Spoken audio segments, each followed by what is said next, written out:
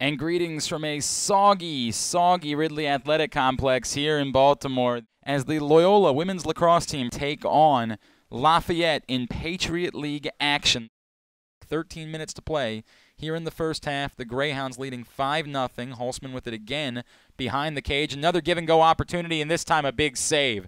Big save from the freshman Anna Raymond on a point-blank look. Right on the doorstep. Knock, knock, who's there? Nothing, said Anna Raymond. And Loyola just patient. Annie Thomas now. Big day for her already. 1 goal, 3 assists. Tries to get that one through, but a good job done by Anna Raymond. And it's Gallione who will set it up. She wraps around. Working to her left right now. She brings it back up to the top to Carver. Carver tries to make a one-on-one move to the right. She indeed is able to, and finally Lafayette gets on the board. First one that Wolf hasn't had the answer for, and Carver will make it a 6-1 game.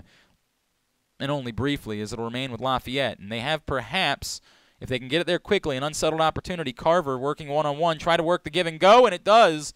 Indeed, it is going to be converted. Melissa Gallione, the 5'5 junior, with her first goal of the day off the feed from Carver. She pulls it back out, and we'll send it back to the middle of the field, where Case will flip it over. It's going to come back into Case, and Case with a pretty finish that time. Really good job done there from the free position to go in on Molly Wolf, see if she can't finally get on the board for the first time today. 8:44 to play, and indeed she will. Wilhelmsen. Caldwell certainly the smaller of Loyola's 2 goalies. Molly Wolf has 3 inches of height on her. And she's going to face a shot right off the bat, and then she's going to give up her first goal of the day. Good run from Rath, as Rath is able to bury that one.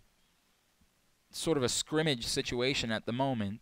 It would take a miracle for this to become a tough game again. Wilhelmsen, really nice job done down that run. 3 defenders there.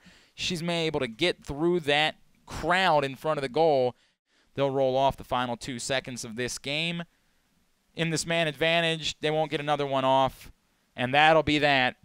16-6, your final score, as the Greyhounds beat Lafayette today here at Ridley Athletic Complex.